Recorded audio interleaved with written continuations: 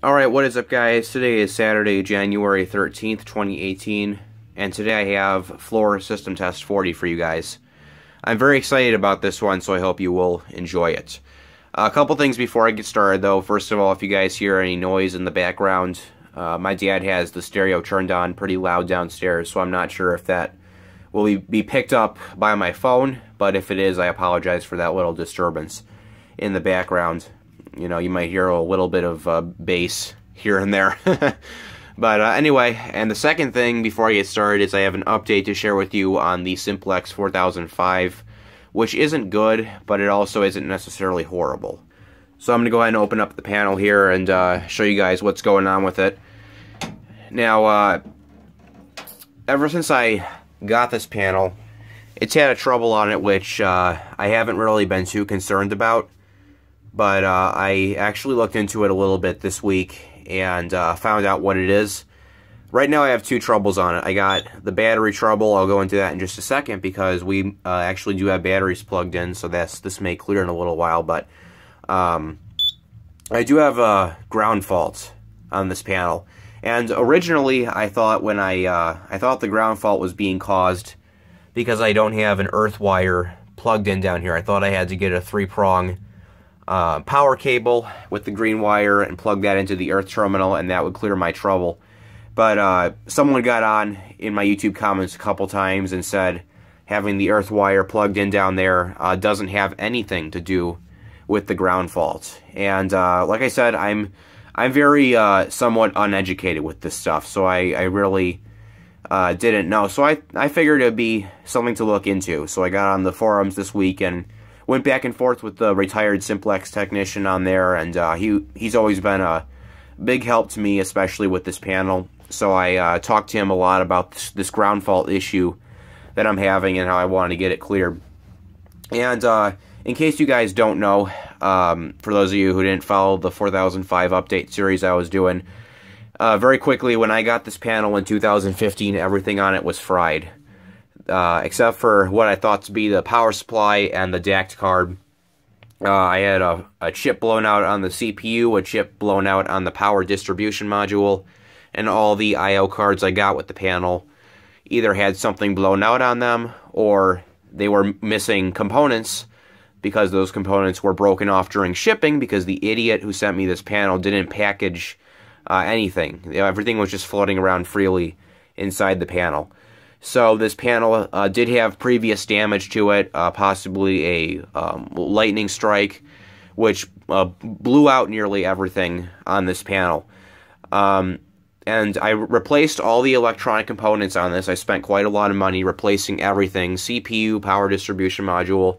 These cards are both new. I got these off of eBay used, but I had to get those. And the only two electronic components that are original to this panel are the DACT card, which, if this is bad, I really don't care because I'm not tying this thing to call 911. I'm not tying this into the city or anything like that, so into the phone line. And then the power supply, I never really suspected anything was wrong with it because, you know, power was flowing through it, and it was getting to the CPU and everything, so I've always figured there was nothing wrong with it.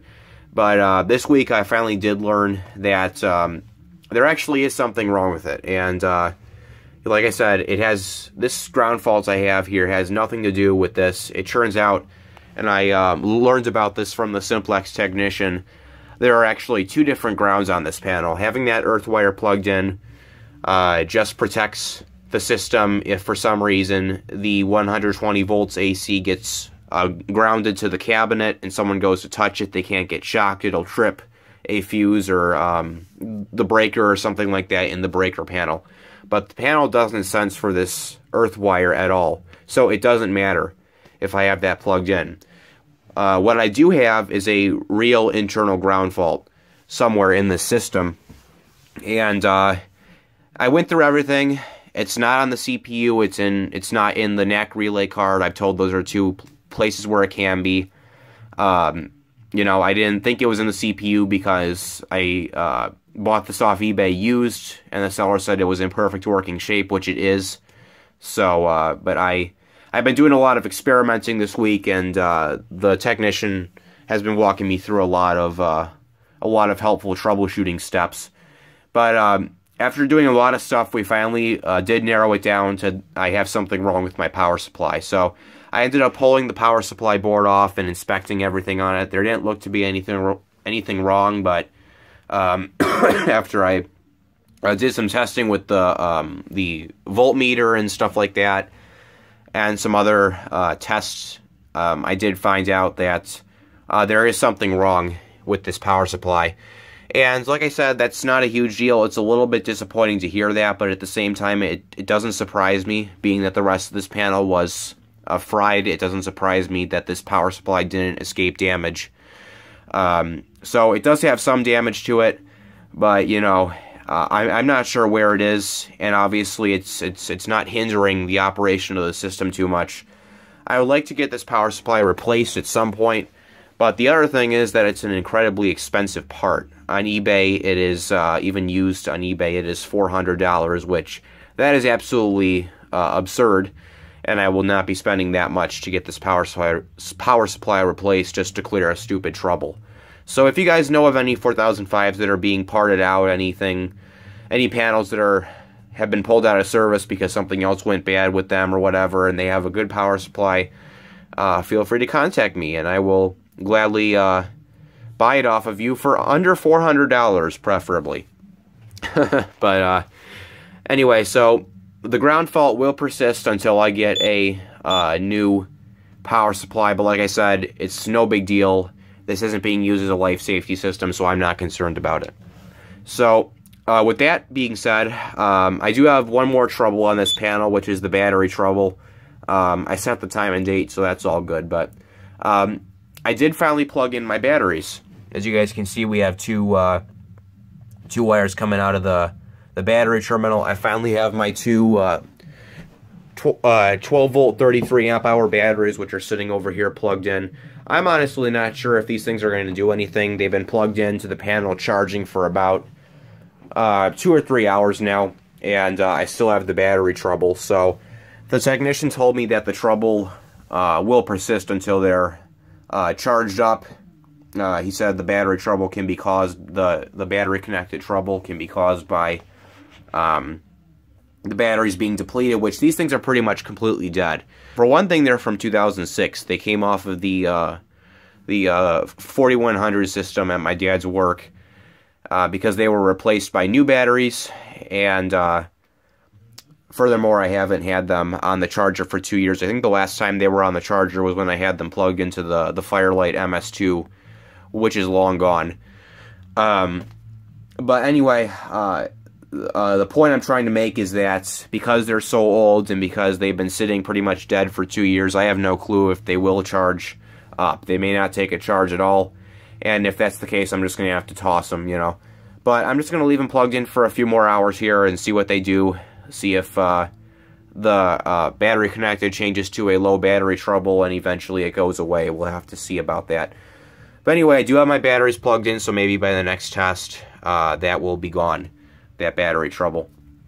While we're in the panel, I have made a couple changes to this system this week, and we have a couple new wires. As you guys can see, on my NAC relay card, I have two of these are set up as NACs. This is my audible circuit, this is my visible circuit, and then these two are just open relays that I was going to use for a fire alarm condition. The bottom one isn't being used, but I have wires plugged into the third circuit here.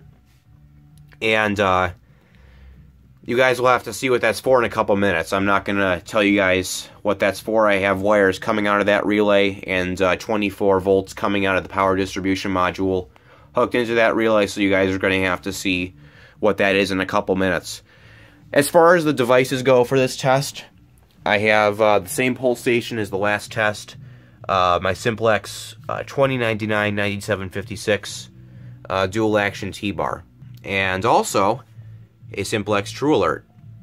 Now, some of you may be saying that this looks like the device I had in my last test, which it does. So some of you may think it's my Simplex 4906-9134 chime strobe, but The 9134 is sitting right here.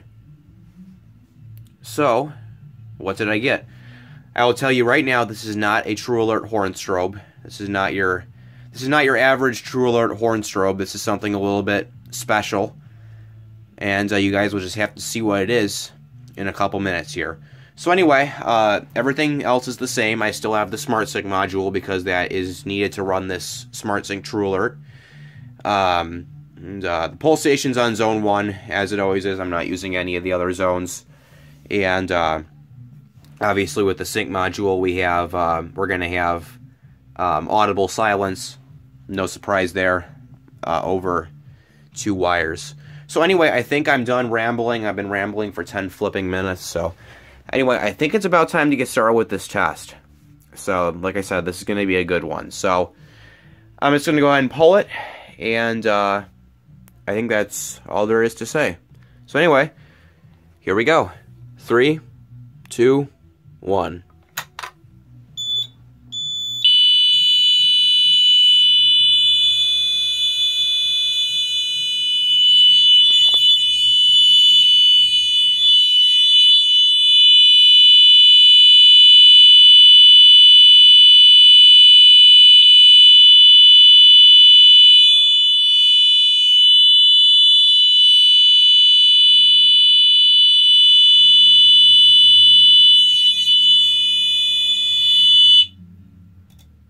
Alright, there you guys go.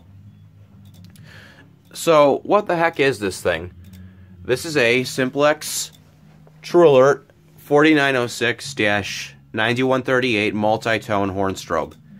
And, along with the True Alert chime strobes, this thing was released sometime in 2010. And, so it's only about 8 years old right now. But I ended up finding this thing really cheap on eBay for like 30 bucks. So I'm actually, as far as I know, I'm the first one on YouTube to have one of these. The SDX has one of these, but it's the red version and it's just the horn. It doesn't have the strobe on it. And that one is in the 4901 series. What I was just using was the 500 Hz horn, which I think sounds pretty good, you know. That is something I could see being used in a building, but it's got the other tones that sound just like the Wheelock MT, the bell, the high-low, and everything like that. Anyway, I finally got my hands on one of these. I've wanted one for a long time, so finally picked one up, and you know, it's not every day you see one of those pop up on eBay. And what I pretty much go on to eBay and do is search those part numbers directly, and in this case, I ended up coming up with something. So, but anyway, there's that. The other change I made with this system is that you guys can see I finally have my annunciator panels wired in. So the Simplex 4305-B, which came out of the JP Morgan Chase Bank office building demolition last year. I got the Zone 1 light wired up on that, and on the Cerberus Powertronics panel from my dad's work, I have the Zone 1 LED wired up on that. So they're basically just tied together in the back of the panel, and I have them running into the third alarm relay circuit down there. And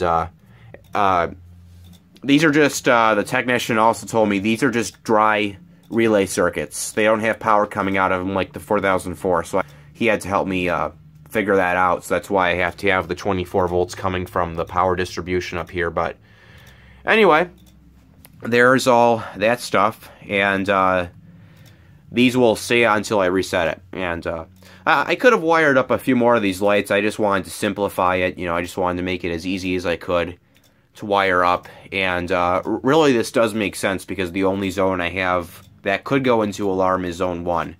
So, but this is configured to, these are configured to turn on whenever whenever the system goes into alarm for whatever reason. But I think it looks pretty cool, you know. It's been a long time since I've lit this panel up in any way. So these are incandescent bulbs back here, and then this is an LED. So anyway, I reset the pull station. I'm going to go ahead and put a reset in the system. And I just thank you guys for watching this. I was really excited about this test. Like I said, when I found that that multi-tone horn strobe on eBay for only 30 bucks, I knew I hit gold right there. So, and maybe I'll do an individual video with it, just like I did the 9134 chime strobe. Maybe I'll do an individual video of it showing all the tones it does and everything like that. But anyway, the video's gone to be 16 minutes, so I'm going to let the system reset, and then we'll go ahead and end the video.